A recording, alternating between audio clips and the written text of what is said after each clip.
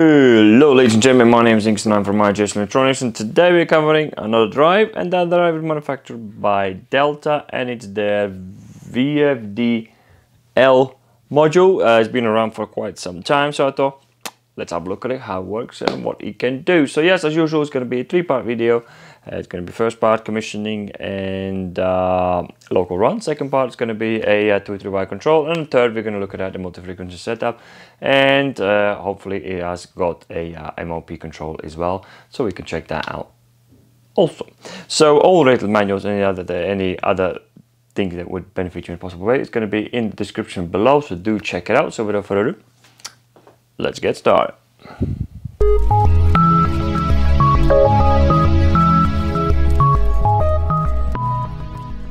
Here we are, so all wired in, so let's go through our wiring as initial wiring, as we always do. Power goes here on the top and actually has 3 terminals where you can put in the power, as would be for the normal 3-phaser, and they have not blocked off the one you're not supposed to use if it is a single-phase drive, which is interesting. It is quite confusing as well, because in the manual it's very hard to, it doesn't really have the diagram for the single phase in there. It's just somewhere in the text that says what you need to use, which is quite interesting. Never seen that done before. But anyway, the line goes in R and neutral goes in S, or L1 and L2, and obviously your earthing goes right here as well. So when it comes down to actual terminals in the front, you have a motor here, UVW going out here and going through the contact, and it goes off to the motor, so it's right here on the bottom. So from there on, the RA and RC is going to be your multifunction indicator, basically output contacts. So that's for those. And right here somewhere in the bottom, right here, RS485, you got the RJ11 for this guy in here. So if you want to use the communications for the S485 communication there. So from there on, in the front in here, you will have 10 volts. So this guy 10 volts AV1, and obviously the grounding in here, that's going to be for your potentiometer. And the potentiometer size is quite awkward, which says 3.3 kilo ohm, between 3 kilo ohm and 5 kilo ohm. Or the range, so I presume the closest standard would be 4.7 kilo ohm. So 4.7 kilo ohm it is. That's what we're going to be using today. So and from there on, you have a M0, M1, M2, M3, and basically 4 digital inputs. And that's pretty much there it is. There's not much else that it is when it comes down to actual IOs. And this guy in here is obviously, if you're using current for the controlling your frequency, is I, and volts is going to be for V. So that's when it comes down to terminals. Next up, let's look at the actual all the buttons, how they really work. So you got the potentiometer. As you can see, it is I've been already playing around. This is called SPOT in the manual, so you can control frequency with this guy, or you can use up and down buttons in here. So that's pretty much up and down buttons there. It's going to be mainly used for navigating between the menus, and also controlling the frequency if you wish. Run stop, as it says, it runs and stops the drive with one button, so that's for the local control. And from there on, to enter the program, you just enter the as soon as you click the program or data, it will go into a menu, and you have, how many menus do we have in there? As you can see, it's the menu groups, so we got 9. And if you want to go into menu groups, let's say you're going in there, and then you opens up the next lot, what's in that group. And then you guys a subgroup where all the parameters are in that subgroup, and if you want to enter it, you just go into with the data, and if you want to come out of it, just click the mode, and it will leave you you pretty much will be leaving the menu. And that's pretty much all there is. And obviously the reset buttons, obviously if you have any errors, will be used for a reset. And that's about it. So next up, let's have a look how to factory reset this drive. And to factory reset, go to a parameter group 0, and enter in there, go to parameter 2, enter that one, and go all the way to 10, and press enter, and end will come up, and as you can see, my drive has been fully reset to factory defaults.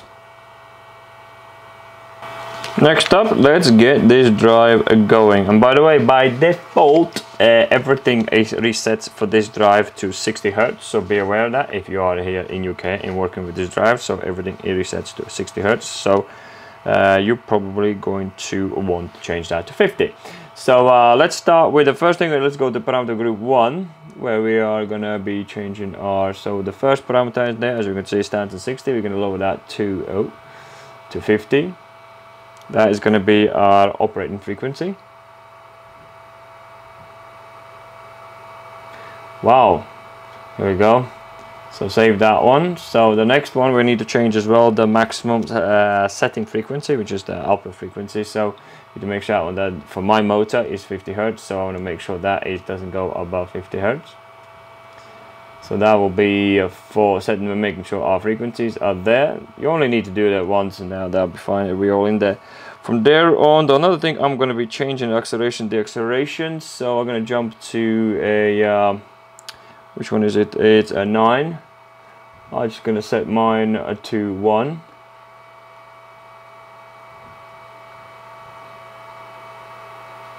Come on. Wow, it's taking a long time to do this. And then the next one is the deceleration. We're going to change that one as well to 1. So it's better for a control that we're going to be working on, so we can see it quicker. So come on, let's go. Here we go. So 1 second, we'll leave it that one. So from there on, I think I'm quite happy with everything else in the basic parameter group. So yeah, so after that we need to go for a group 2, where we're going to set our sources, because we're going to be controlling it from a front keypad. So we need to make sure that that is set in as a 2-00 stands for a frequency source. So we're going to change that one, because there's a couple of things we need to do. You can control it. This here will be classed as a digital keypad, and this one in here is going to be classed as a VR variable resistor. So we're going to change that to 3 to be controlling for this guy in here. So let's save that one, and then after that we're going to go into change as well. So source command is going to be it's on 0 already, so we're going to leave that in there by default. Is there. So and after that, the only thing we need to do is set the motor parameters, and that's really we need to set up is the overload in there, and that's pretty much, I believe, is it. So now being a group 7. So yeah, to get going, the only thing you really need to do is set up your overloads, and after that, if you need something extra, do read up in the manual. It's quite nicely explained what is what. But so yeah, let's leave that.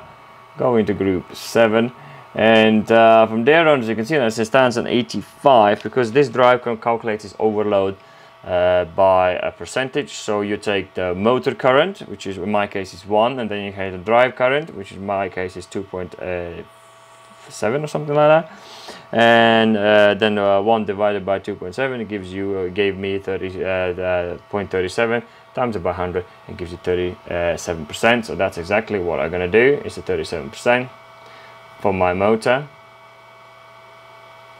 Oh, the minimum is 30, so we'll show that in there.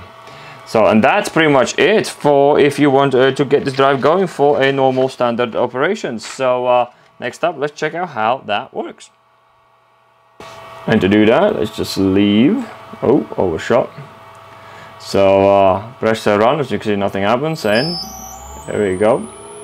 Carrier frequency is really good.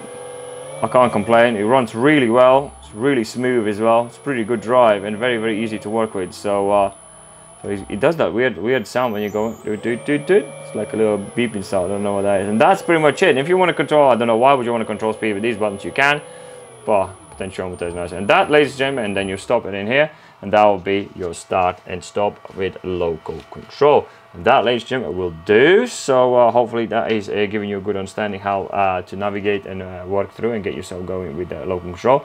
Next video, we're going to look at 2-3-wire control, so definitely check it out. And that, don't forget to smash that like if you like the video, and subscribe if you like what we're doing here. And yeah, any comments and anything like that, do leave in the comment section below, and answer them as soon and as accurate as I can. And thank you very much for watching, and I'll see you in the next video.